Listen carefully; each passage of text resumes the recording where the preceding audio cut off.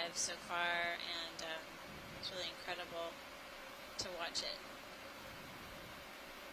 moving in the water column. I'm wondering what the material is that seems to be dropping from it. They look to be suspended on the these long streaming tentacles that I think it's using to, yeah, you can see actually they're being drawn up and down from these anchor lines. That's amazing. Almost looks like Mattis's bundles or something.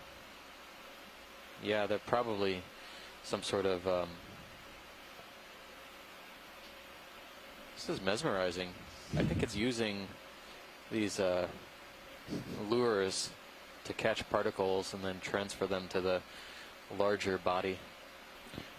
What are the orange things? They may be feeding polyps. We're not quite certain.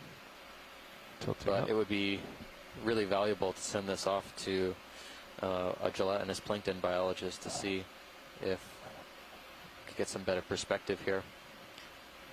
The cushion on the very top, those are most certainly used for locomotion, movement through the water column.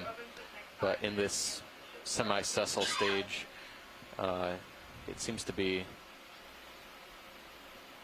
basically using these tentacles to move food particles to the larger body and ingest them. Video's clear. Great, good to go. Okay. Got your camera back. Nice job, Don.